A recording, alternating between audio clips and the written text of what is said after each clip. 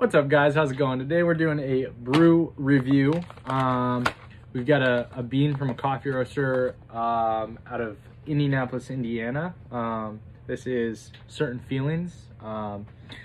It's a Honduran bean. The name of the farmer is Nelson Ramirez. Yeah, I'm pretty excited about this bean. Excited to try it out. I've had coffee from this roaster a few times before, but yeah, it's a washed, processed bean, so should be pretty stellar. So let's get into brewing.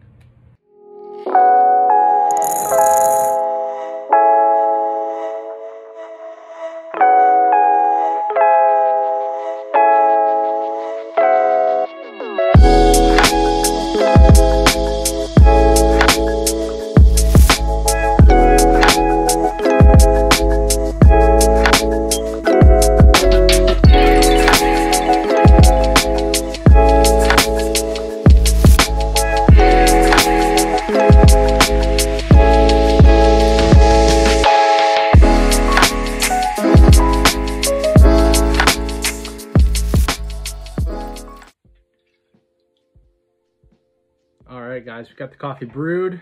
We got the cup preheated. I don't know if you can see the steam coming out of it, but steaming a little bit there. So let's see what the final weight is of the brew. All right, we're looking at 198 grams. I'm gonna write this down real quick.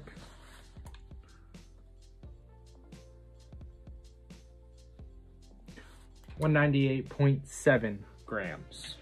So we're gonna let this cool down for a little bit longer here. But I will talk to you about the recipe a little bit.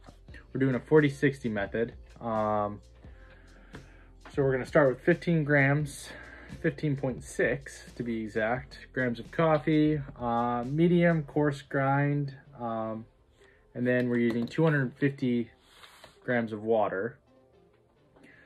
And then water is at 200 degrees.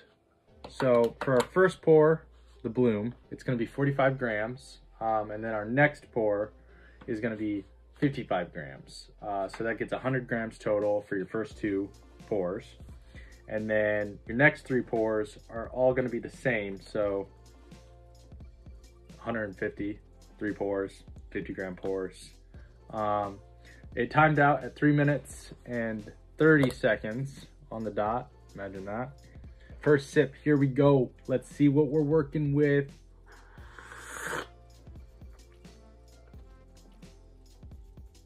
All right, that's a good coffee. That is stellar. Certain Feelings, you did a fantastic job with the roasting. Kind of like a nuttiness too. Maybe, but as it cools down, more flavor should come out in it. So while this cools down, I just want to talk a little bit about what this channel or this video series is going to be. Every week I want to get a bag of coffee from a different roaster.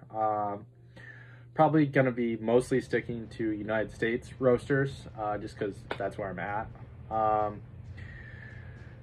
But I really do like Nordic coffee. So there might be a few of those in here and there. But yeah, I've got a passion for coffee. I worked at a coffee shop for 6.5 years when I lived in Indiana.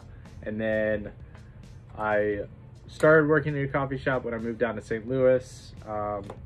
But I felt like I just needed something else in my life. So stopped, put a pause on working in coffee, but I am still brewing coffee.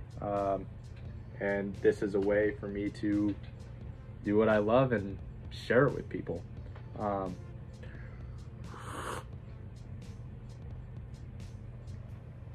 yeah, so there's some more fruit forward fruit coming out of it as it cools down, which that can be expected with light roasts coffees.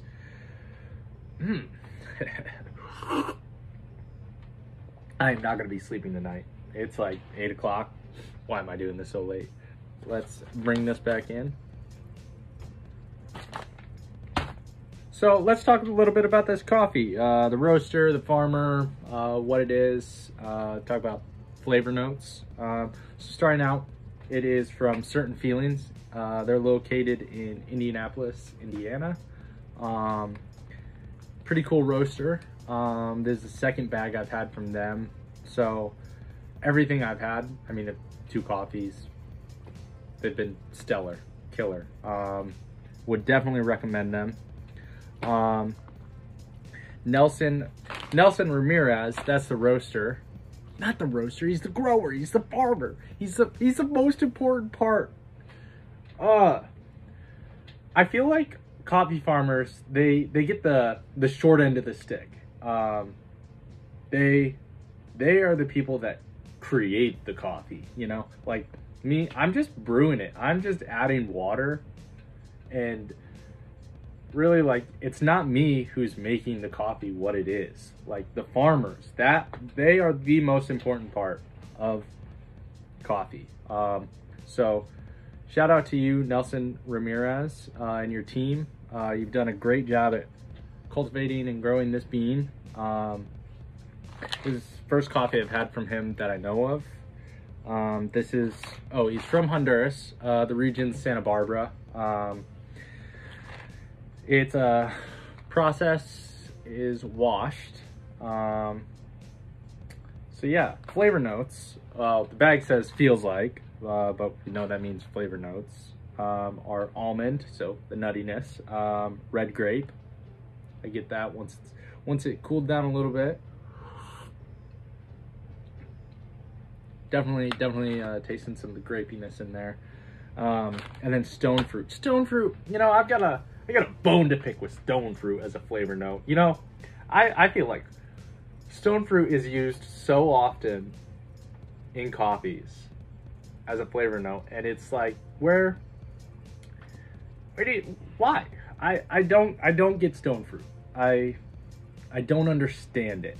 But that's just me, personal opinion. But yeah, back to this roaster.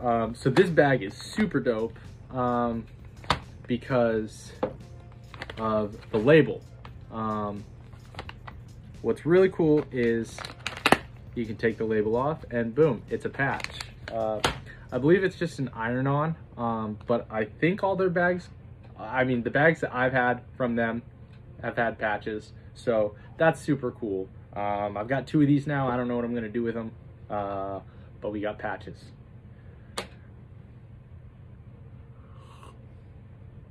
So yeah, that wraps it up for this episode. Brew review with your boy Silas Hunter. If you like this type of stuff, you want this content, you want to see more of it, go ahead and hit the subscribe button. A like too. I don't know, first video, never done this, so like and comment and share.